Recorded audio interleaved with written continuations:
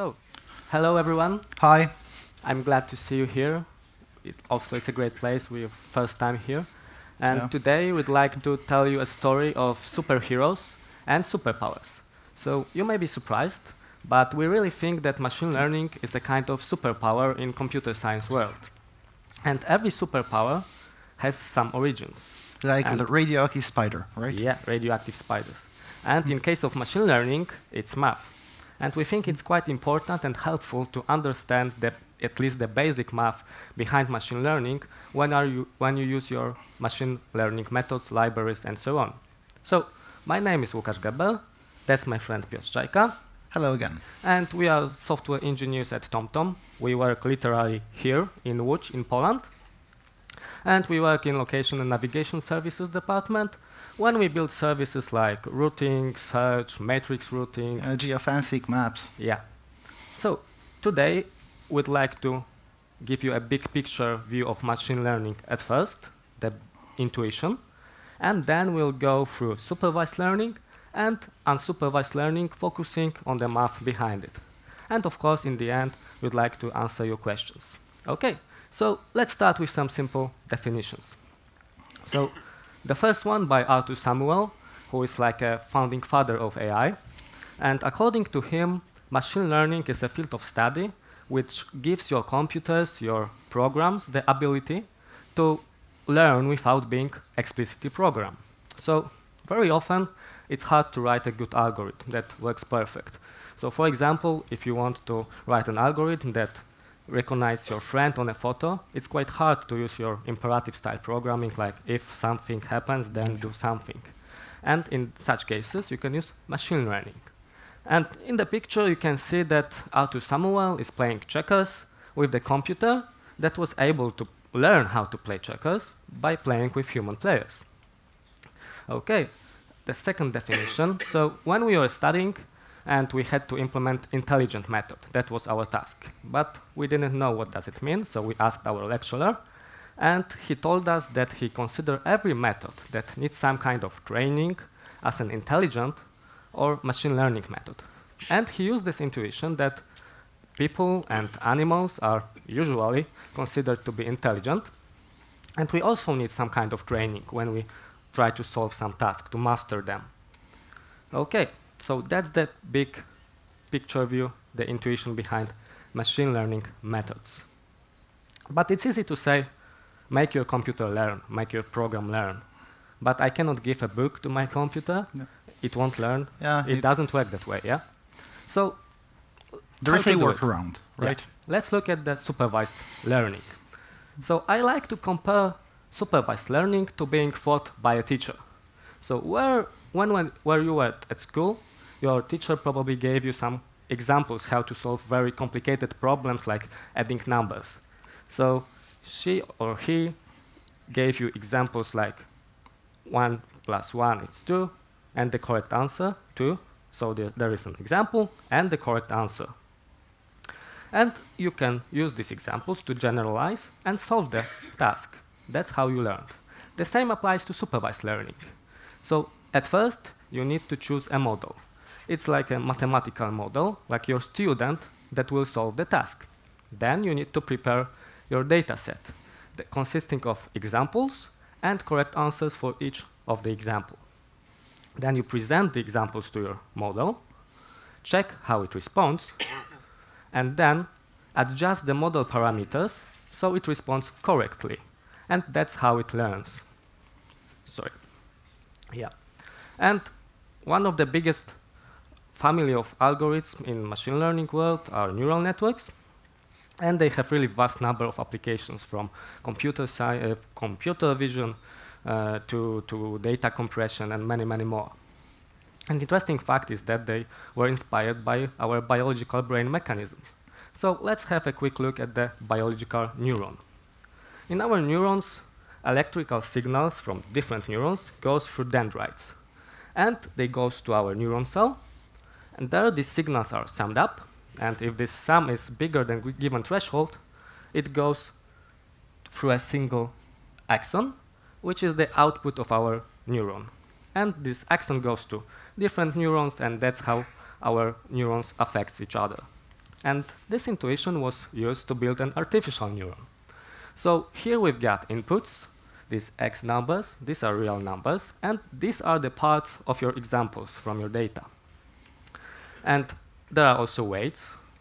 These are also real numbers. And how does it work? So you need to multiply each input by corresponding weight.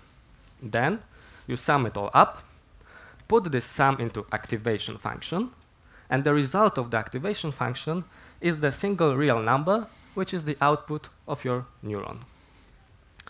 OK. Activation function, one of the very popular one, the classical one, I would say, is sigmoid. It looks like this. And sigmoid simply maps your sum to the value from 0 to 1. And it's continuous, nonlinear. And by nonlinear, I mean that the input is not proportional to its output.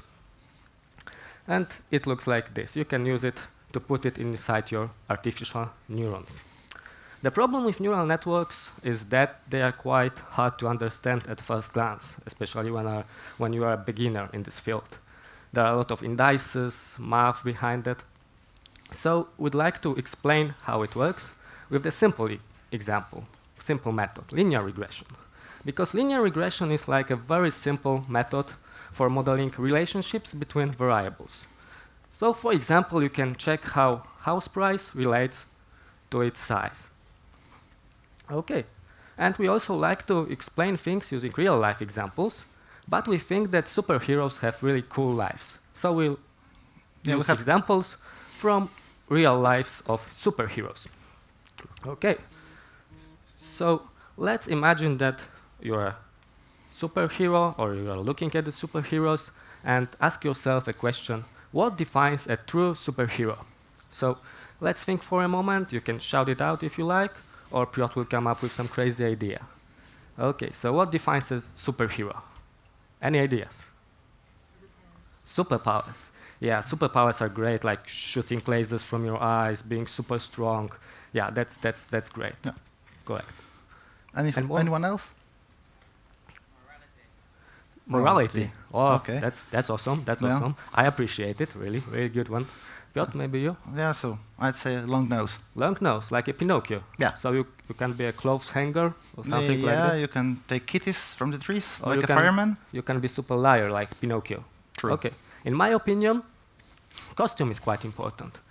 We shouldn't judge the book by its cover, but of course there are some situations, things happen, and let's imagine that you're in trouble, you need help, and you meet the guy to the right. So this guy probably doesn't look very reliable, and you are like thinking, oh God, I'm going to die. Yeah. So superhero needs a good costume. This guy's superpower is probably being super creative, but original Thor is really strong, he looks perfect, he's really good. And we're in Oslo, so Thor is really cool. Yeah. He's the best. Yeah. OK, so every superhero needs a good costume. So let's state our problem. I'm a superhero, wanna be superhero, I want to be popular, I want to invest some money in my costume. So we did a serious scientific data research, and we have found most published superheroes ever. So we've got number of comic book issues in which each superhero appears. And for these superheroes, we also checked on eBay how much you have to pay for its costume. So our data looks like this. We've got costume price and number of comic book issues. And we will use this data to predict how popular you will be for the given amount of money invested in your costume. And we'll do it in a machine learning framework. Yeah. OK, you can always learn something interesting from your data. And this time we learned that you have to pay over $100 for invisible woman costume, which looks like this. And it's probably somewhere there, maybe. Yeah. Yeah. So there are two options. Yeah, either it's a brilliant scam and everyone should really invest in such a way of selling stuff. Yeah, or it's a really good costume because I can see anything there, and everyone should buy it now, including us. But we will leave the decision to you. OK, let's back to the math. So our model in linear regression is simple line equation. So we've got two parameters, theta 0 and theta 1. All of these are numbers. And in our data, we've got this costume price, which is x, And the result of our function f is the number of comic book issues for the given costume price. That's our model. So we'll need to adjust data parameters. OK, so our data looks like this if we plot them. And our task is to find the line that fits it in a more optimal way. So it may be here, or somewhere else. We will find out.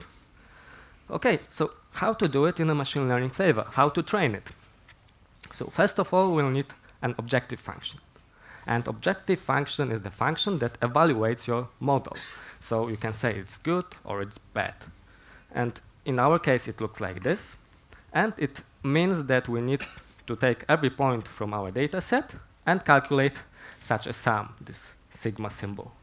So we need to calculate the value of our function, putting the x as an input to our function from our data point, and then subtract expected value, y, so number of comic book issues, and square all of it and put it to our sum.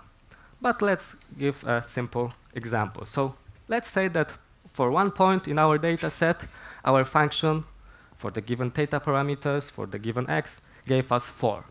But we were expecting 2. The y is 2. So in this formula, we've got 4 minus 2. It's 2. 2 squared, it's 4. It means that we need to add 4 to our sum. For different point, our function may give us 1. And we may expect it 1. So we've got 1 minus 1, it's 0. 0 squared, it's still 0. So we don't need to add anything to our function. So you see that if the output of the model matches the expected output, the value is 0, or it's really small if the difference is really, really small. So the less, the better. It means that we need to minimize our objective function. And to do this, we will use the gradient descent algorithm. And for me, gradient descent is like a biggest superhero in machine learning world, because you can find this idea in much more complicated methods, in neural networks, in deep learning, and so on. So the idea stays the same. Of course, formulas can be a little bit different, a little bit complicated, but the main idea will be the same. It's the crucial part of understanding how does it work. So in our case, it's simple iterative algorithm. When we update our data's parameters in every iteration according to these formulas. So there are two formulas because we've got 2 parameters in our model. And how does it work? So you need to subtract alpha, which is a small real number. It's a learning rate, multiplied by these complicated formulas, which are derivatives of our objective function that I showed you before. And you are probably thinking like, come on, dude, derivatives, really? So last time we calculated derivatives is probably at studies, and now you want us to understand this complicated formulas. But really the crucial thing about derivatives is that the derivative gives you information of how your function is changing. So if it's increasing, it's positive. If it's decreasing, it's negative. If your function is constant, it's 0. That's the idea behind derivatives. It's not very scary, really. OK, so let's look at the plot and visualize the problem. So let's say that our objective function looks like this, and we've got only one data, just to simplify the plot, to put it in 2D dimension. And let's say that we calculate our derivative at this point. At this point, our function is increasing, so the derivative will be positive. And in our formula, we've got theta minus alpha multiplied by the positive derivative. So it's like minus times positive. It's minus. It means we need to subtract something from our theta. Subtracting means we are going to the left. So at this point, in next iteration, derivative is still positive. So we do the same. We subtract something from our theta. And here we do the same until we reach the minimum. On the other hand, we could start with this point, and here the function is decreasing. So the derivative will be negative. So we've got minus alpha times minus derivative. Negative times negative gives us positive value. It means we need to add something to our theta. So we are going to the right. And here again, function is still decreasing. So we are adding one more, and again, until we reached the minimum. So the idea behind gradient descent and derivatives is like going down the hill until you reach the minimum of your function. That's the main crucial idea. OK, so now let's solve our problem. So I will be using Octave. A cheap knockoff of MATLAB, but still it's very good. It works. Yeah, it has quite simple syntax, and of course you can use any technology, any language you like. Yeah, we just wanted to stay as close to math as we can, and using vectors is super easy in Octave. Yeah. So here we've got our objective function. So here is the theta, but this theta is a vector, so underneath there are two numbers, and it's multiplied by our data points x, so it's like the f function. We subtract the expected values. All of it is squared and divided by the number of our data points. That's the objective function. And the gradient descent algorithm.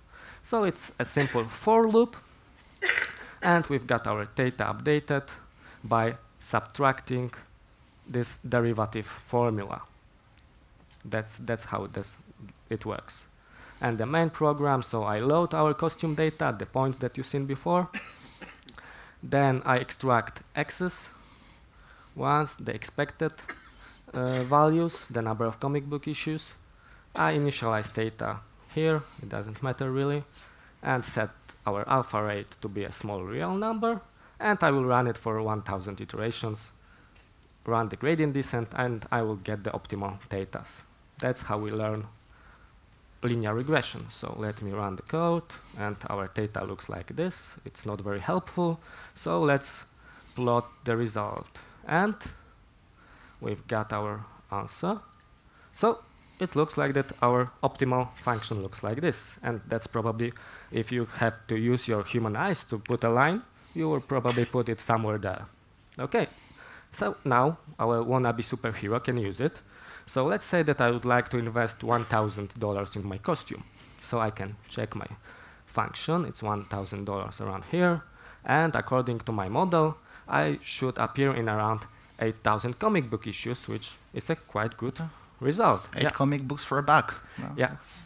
Yeah, and we solving this problem, we also learned something about human nature, something sad. So you can see that the more you pay, the more popular you are.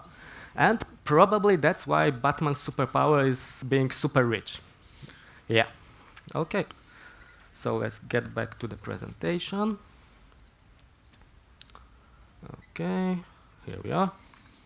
And linear regression is cool, but it's linear. Thank you, Captain Obvious. Yeah, thank you.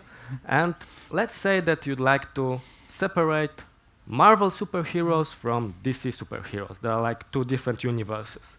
In ideal world, you could use a linear regression and just put a straight line between them. It would work, yeah? But in real life, data is much more complex. It's all of this complicated, mixed, and you need to do this like this, to use non-linear methods.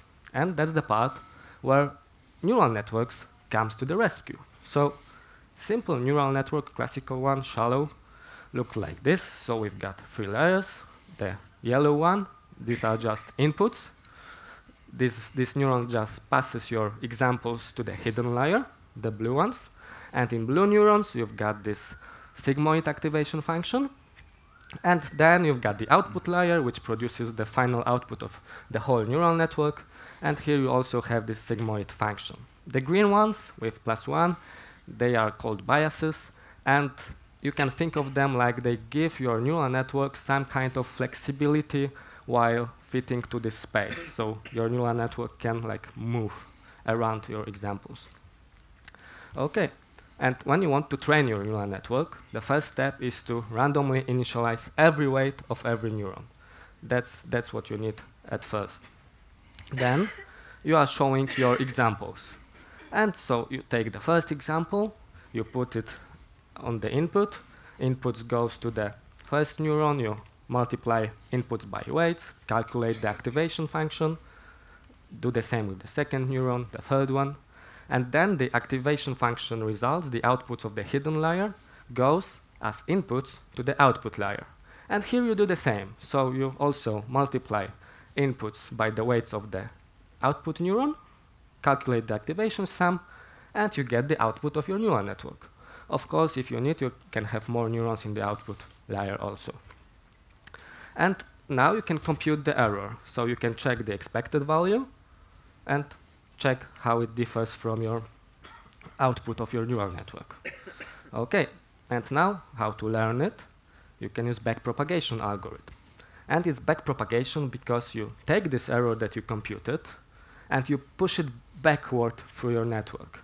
And while doing this, you can use this gradient descent algorithm to update every weight of every neuron. So it's the same as we are updating our data, but now you need to update every weight of every neuron with the gradient descent. Of course, the formula will be a little bit different because now you will have the derivative of the sigmoid function. But the idea is the same by minimizing the error. So I've got the error, I push it backward, I also do all of these multiplications and so on, and I'm updating every weight of every neuron. That's how you learn neural network. OK, and when we finally understood how it works, and we were really proud and happy, but then our lecturer came to us and, come on guys, don't be such a smartasses, it's just a randomized optimization. And first we were like, hell no, it's like a rocket science and we love it. The pinnacle of engineering. You can't get better. Yeah, but to be honest, that's true. It's not a magic. Sadly, there is no magic. It's more or less complicated math, and that's how our machine learning AI works nowadays. So it's just a math. Still, it's extremely powerful, helpful tool that helps you solve the really complex problems. OK, so our superhero have costume. Now he wants a logo because you need to sell the t-shirts, merchandise, and logos are usually nonlinear. And like this Iron Man logo you can see here. So let's generate our logo, our own logo, with the use of this shallow neural network. So I will come back to the octave. Oh, it's almost like Batcave from Batman. OK. So I've got my neural network code and generate logo code. Maybe I will show you the data first. So let's say plot grid. I will use the grid of 2D points. So our data will have x and y's. And every point has a label. So when I display it, these are x and y's, and the label 1 or 0. And I want my neural network to learn which points are 1s and which points should have label 0.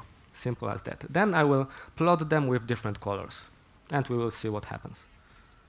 OK, so I load my data. Our x now has 2 inputs, so every example has 2 numbers, and the expected output 1 or 0.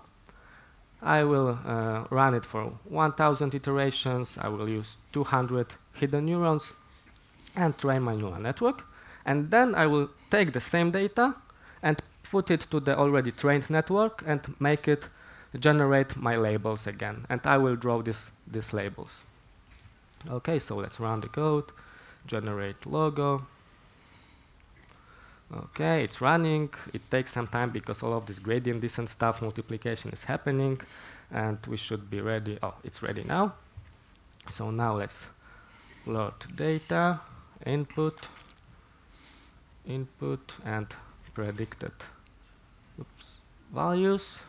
And ta-da, it occurred that our neural network learned how to distinguish points that are inside Batman equation that are from points that are outside of it. So simply these points had different labels. And our neural network learned by this because I prepared the data this way. But there are 2 problems with this. First of all, Batman logo is already taken. Yeah, so we cannot use it. We don't want to have problems. And the second one, I put the same data that was visible, appeared in our training set, and neural network already seen it. And then I make it to guess it again, but it's not a big deal to guess the values that you already seen. It's like learning by heart. So now I will use the data that wasn't appearing in the training. So I will use around 25,000 points. In our training set, we had only 600 points. And we will see how our neural networks works on the new data. So we need a new superhero logo. So I just use a thicker grid. I will show you that thicker grid don't have labels. Sorry, load data. And now thicker grid. So now I have only points. And the labels will be completely generated by our neural network. OK, so get back to the code. I load these points, extract inputs, and I put them to the already trained network to predict labels. So let me run it, generate true superhero logo, and here we go, and plot results again. You see it's much thicker. Yeah, and we've got our logo, and it may be like, I don't know, flying squirrel man, an or elephant man, something like that. elephant man with a short trunk, maybe. Yeah, that's cool. That's cool also. So you see, it's a not perfect Batman logo. Yeah, it's not perfect, and that's how machine learning methods work. They won't give you the perfect solution because getting the perfect solution is not easy, and you still get a very, very good ones. It's a quite complicated non-linear logo. We could probably fix it because we could probably add some more data to make it more round. We could fix our parameters. Maybe our model is probably overfitted because we've got a lot of neurons. We trained it quite long for 1,000 iterations. So we could probably make it better. But this shows how machine learning methods works and what are the problems behind it. OK, so I hope I proved that our neural networks can solve nonlinear problems. And now Piotr will tell you what happens when there is no teacher in a classroom. Yes, thank you. So what we want to do now is we want to do the unsupervised learning. And although we can let our neural networks learn by themselves, to no surprise, it's still not Skynet, because Skynet will be more like AI, and we're still in the machine learning times. So let's see, why would we even let them learn? First of all, well, we're programmers, we can be lazy, and this unsupervised learning way uses much simpler math, because you don't have to push any errors, so you don't have to calculate derivatives. You just can use simple adding, subtracting, dividing, multiplication, and you're good to go. And the second thing is that we use it mostly for grouping, so we try to find similarities within stuff. And, well, I think the best, this idea is shown the best using some completely different scientific study, because there was a study how our thinking influences, how our language influences our thinking. And scientists took children from all around the world and showed them, well, a similar picture to this one, and asked the question that almost every child has been asked in the history of the world, which doesn't fit. And of course, most European children said, grass doesn't fit, because cow and chicken are animals, and grass is a plant. But some of the children, mostly from Asian cultures, said that, well, chicken doesn't fit, because cow eats grass, and chicken doesn't eat grass, it doesn't eat the cow, and it doesn't work the other way around, so it's not eaten by the grass. So if you see, the logic in both cases is equally good, but the way it is applied makes the answer different. And the same is with unsupervised learning. Sometimes the similarities that are found can be a bit surprising, because even though it is unsupervised learning, we have to take into consideration for the functions we used, what we really want to check, what is the main thing of our interest.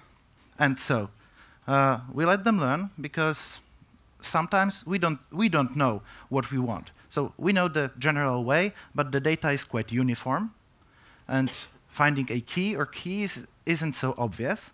Or on the other way around, data is so unique that each individual case can be a different group. So, and we want to have some groups, mostly the number we calculate by ourselves. So the first person who thought that we can apply such a logic to neural networks was Professor Donald O'Hab. So in fact, he was working at the biology department, but it was around the same time the first neural networks were created, so he just was super happy that, he's studying the real brain, and now we're creating our own artificial brain. So now we know that it's not really true, but, the idea stood with us until today. He came up with an idea that if a natural brain cell works in such a manner that if a signal comes to that brain cell and it responds, the next time the similar signal comes, the response is a bit bigger. So the simple Hebbian learning algorithm was born. And as you can see, the change of the weight is just proportional, and the proportion is the learning coefficient. So it's proportional to the input to that weight and the output of the whole neuron. So we're taking the consideration if the neuron responded at all. Of course, you probably see that adding this to the weight will just make it grow exponentially.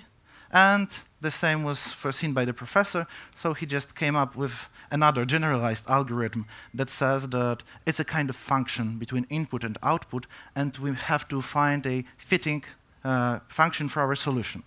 So today, for the sake of simplicity, we'll stay with the simple Hebbian learning algorithm, because first of all, we will see where it runs a bit short, and you will also see that in most cases, it really has some good answers, but maybe not so good as other algorithms. So the neuron is frankly the same as previously, except that there's this little module down that adjusts the weights using simple Hebbian learning algorithm. So you can use the same neurons as Łukasz used previously. And how does it look when we're teaching this stuff? So when it learns, in fact, because we're not touching the teaching part. So the signal comes, we add the bias, then we calculate, we multiply weights times input. We have these partial sums that we then sum up and put into activation function.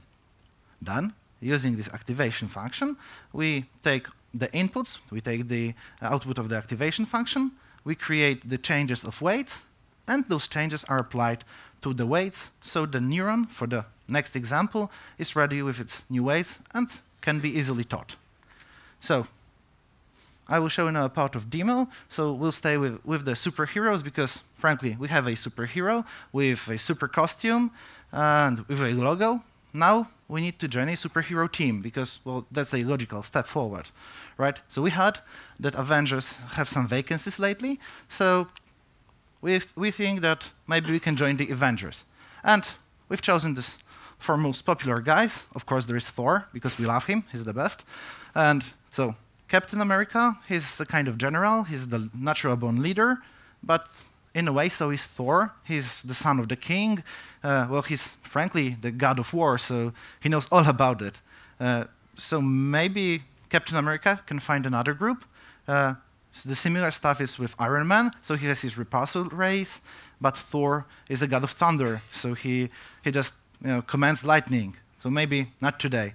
And Hulk, we saw him fighting Thor, but in the third Thor movie, Hulk even lost to Thor in a fight, so maybe we can find some better companions for Thor and put our superhero in its place. So the general idea is that we take some superheroes, we divide them into groups, and they then take one superhero from those similar superheroes. We take one from each group and create a kind of optimal team, right? So you want to build like a super-duper squad, yeah? Yes. And to do that, we need some superheroes. So we took some data from Marvel database, because every superhero is described using those 6 attributes. And what is more, we selected those that are quite different, so we can use those vectors as a unique representation of our superheroes. So let's come back to Octave. I will show you the data there once more, and we'll see how the Hebbian learning algorithm works for that. So I will just jump to the unsupervised learning, and these are the superheroes. So you can see the vectors, and you can see we're dividing these values by 7. It's called normalization, and we do it because we want to have, for this kind of learning, we want to have values between 0 and 1, or between -1 and 1. So in this particular case, those values will be between 0 and 1 because the minimum value of each of those parameters is 1 and the maximum is 7. So we're dividing by the maximum value and we're having those pretty nifty little numbers so we can work with them. And Hebbian learning. Like that's quite easy. So we're adding to the learning vector. So this is where our example comes. We're adding 1. So it's the bias that you've seen previously. Then we're calculating the output. So using Octave, it's really easy because as we're using vectors, this multiplication, in fact, not only multiplies inputs by times weights, but also adds them together. So we have a single value that we then push into sigmoid. So we know what is the output. Then, for our convenience, we're calculating the winner. So we have to have a way of showing which neuron responded for the given example. So this is the way we do it. We're creating a winner vector, and then we're updating weight of that vector if, of course, the learning coefficient is set, so we are in the training mode. To show you how it works, we'll be showing our superheroes 100 times. So we call every time we show the whole example group to our neural network, we call it an epoch. So we'll show these examples 100 times. And this is the learning coefficient. It's quite small, but as we previously saw, they can rise quite quickly within Hebbian learning. So we want to counter that somehow. You will see that although it's a very small number, we still get values that are a bit out of place. Oh, sorry, I forgot to load superheroes, and now we can run the stuff quite smoothly. Okay, so you can see that every column is a neuron, and every one in the column means that this neuron responds to this superhero. And what we can see here is that, well, although we have 4 neurons, only 2 responded, and the second one is really, really weak. If I run it several more times, you will see that it's a kind of normal situation. I would like to have those. Okay, so these groups look the best. I would like to stay with the groups that look a bit better than one group that takes them all, because we'll come back to the Hebbian learning after that. So I think that shows that there is something fishy going with Hebbian learning. And well, that's really not a problem, because well, those wages rise at infinity, and maybe if we don't use simple Hebbian learning algorithm, we could tackle it using a more fitting function.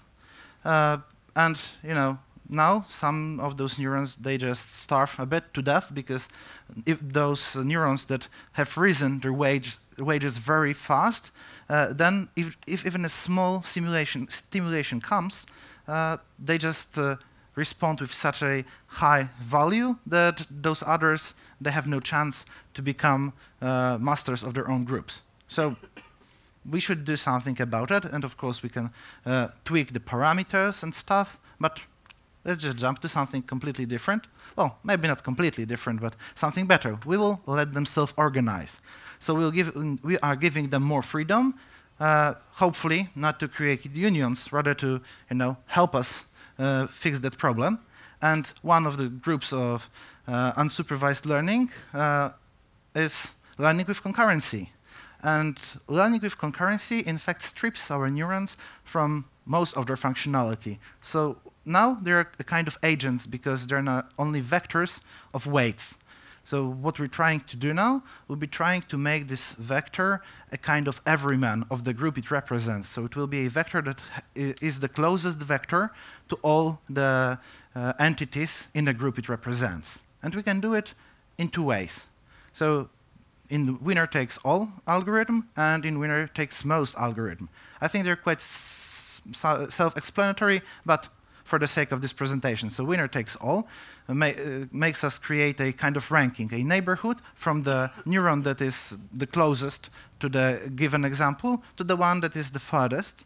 And we select only the best one, and we let it learn. And the others, they're waiting for their chance to find their own group. And in the winner takes most, we create the same kind of ranking, but now we let everyone learn the first one the most, but the subsequent ones, so the first, second, and so on, runner-ups, they will have their chance. So the idea is we want to give them some chance to explore the solution space and find their niche. Yeah, so it's like democratizing the learning process for all of the neurons. Yes, that's right. So the idea looks as so that we have our neuron and its weights, and we have an example. Then we calculate partial distances between each of the values. And using these partial distances, we can calculate the distance between this neuron and the example. So in this presentation, we're using simple Euclidean distance, but you can use any one you like, the more complicated ones, or like taxi matrix. So it's up to you. This one is the simplest and well-known, so we're using that one. And it is so that it's a square root of 5. And if we imagine that this square root of 5 is the smallest distance between all the neurons, we can go to the next step, which is calculating the learning step. And it's super easy because we have the partial distances. We multiply them by the learning coefficient, and then, having those values, we subtract them from the weights of the original, from the winning neuron. So when the new example comes, all those values are updated now.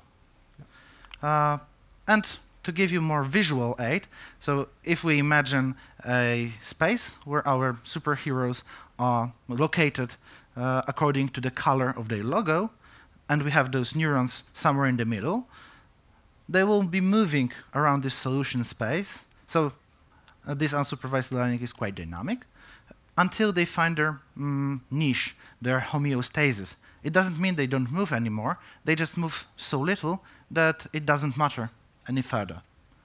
So let's come back to the octave and see what we can get. Can we get better using winner takes all or winner takes most? So winner takes all, it looks maybe not completely different, but we're not adding any bias to the input. And instead of calculating the output of the neuron, we're calculating the distance. And of course, as I previously stated, we're using Euclidean distance. This time, we're also calculating the winner vector, but it will be not only for our convenience, but we need it to select that one neuron that we will let learn. So to the learning part, we just add this vector here at the end. So now every winner, so the best vector, will have 1, and all the others will have 0. And thanks to that, we will use it just to direct which neurons should be taught, should learn. I will show you simultaneously the winner takes most algorithm, because as you probably see, I will just move it a bit so it's more aligned to one another. You don't really change as much. The only change is this part here. So we're creating this neighborhood, this ranking that I said previously. But this time, we don't use only ones and zeros, but we create this whole range of values. And the distance is created, this neighborhood is created using exponential function, in which we take into consideration the distance that we calculated previously and the number of epochs. So this additional idea is that when we show the whole set of examples, at the beginning, our neurons are more adventurous, so they're searching a bit more. But the more they learn, we want them to be less eager to move. So when they find their niche, they will stay there. So that's why we're also adding this epoch here.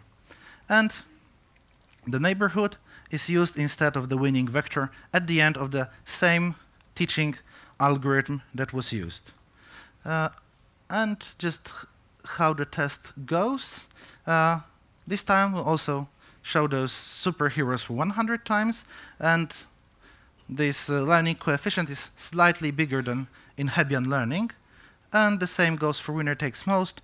We're just additionally providing the epoch number so we can narrow down this neighborhood. Okay, so I will run the winner takes all algorithm, and you see we have 4 groups now. And if I run it several more times, you will see that, yeah, the groups look fine. They look different, but better than in Hebbian learning. But as you can see, in this last one, I got only 3 neurons responding. So maybe we can fix that and have something that will respond even better. So I will just run the winner takes most. And you can see that now we also have 4 groups, and I will run it several more times. You will say that it's a lot more stable than previously, because it would take me more time to find this abnormal behavior when not all neurons have their niches. So I will just stay with what we have now, whatever it is. And, well, okay, so I've shown you those groups, but in fact, if I would like to razzle-dazzle you, I could just do it randomly. So just to show you that it's nothing random, I will add our superhero to the mix, and we will check to what superheroes it is similar. So I will just start with Hebbian learning, and we should come up with some values for our superhero. But always be yourself. But if you can be Batman, just be Batman. So we'll use Batman instead of our values, so it's quicker and easier for us. I'll just run all of this stuff. Now winner takes all algorithm. Okay, so it won't be so easy to remember because the groups are at the end, but I will try. Okay, so it's the 3rd group, the 4th group, and the 1st one. Łukasz, please remember them for me. So with the Hebbian learning, Batman is in the 3rd group. So I will just scroll up to find our Hebbian learning. And it's the 3rd group. So he's with Spider-Man, with Wolverine, there is Captain America, there is The Thing, Luke Cage, She-Hulk, and Mrs. Marvel. Okay, quite a huge group, because they look equally divided. So now it's the 4th group for winner takes all algorithm. And it's Wolverine, it's Captain America, it's The Thing, it's Luke Cage, it's She-Hulk, it's Mrs. Marvel, and we have additionally Daredevil here. And for the winner takes most, so it's the last one, that's the easiest, the 4th group. The first one. Again, we have Wolverine, we also have Black Panther and Spider-Man. There is again Captain America, again Luke Cage, and Mrs. Marvel.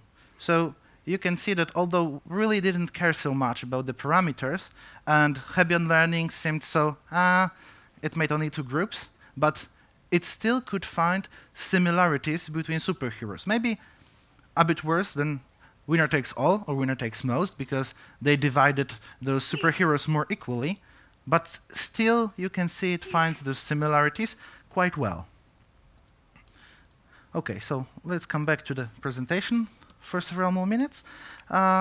So you can see it gives more diverse groups. It's what we wanted. It doesn't cluster into those singular neurons so much, but it still has some issues, because if we take winner takes all, and somehow we don't care how we divide our stuff on the solution space, we can come up with such a situation that all the examples are in one place, and all the neurons are clumped in the other. And if we use the winner takes all algorithm, 1 neuron will respond. And every time this 1 neuron will respond, because it will be the closest one to this group of answers. So the idea is that in winner takes all, we should really try to spread our examples on the solution space and try to also spread those neurons, because otherwise we can have those starving neurons. Maybe not so many, but probably 1 or 2 may appear. And in the winner takes most, this one is fixed, but it will take more epochs to learn. So we would have to code some sort of dynamic epochs number according to the difference or the error margin we want to have. So it's still not the best idea, but Yeah. So to the finish, yeah? Yes, to the finish, because this person is incidentally Finnish. This is Professor Tueva Kohonen from Finland, and what he created is called self-organizing map. And although it sounds like something completely new, this is something I want to leave you with, because it's a fun extension to the winner takes most algorithm. Because in fact, it looks a bit scary, but if you look at the image, we have now this neighborhood that is fixed. We don't create ranking every time. We create a kind of grid, and each vertex in that grid is a new neuron, and those neurons are dragged onto the solution space. So what we want to achieve in the end is that all our solutions are covered with this grid of points as tightly as we can, like, you know, you cover yourself with a blanket in the cold winter nights. So this is the idea. And what Professor Kohonen did is he fixed the problem of the starving neurons. Of course, it might be so that some neurons will still starve because, as we said, machine learning is not perfect. But this is as close to perfect as we can be with unsupervised learning. So just to wrap it all up for you. So unsupervised and supervised learning, as every randomized optimization, can stick into local optimums and, you know, doesn't give you the same answer every time you run it, every time you teach it. But it also gives you something that is very precious because it gives you what you need, not what you think you want. Because probably we all want something perfect. We all strive for perfection, but perfect stuff isn't really so easy to be created or used in real world because mathematically we can prove that this ideal stuff exists. But then creating it or even paying for the materials might be not so easy.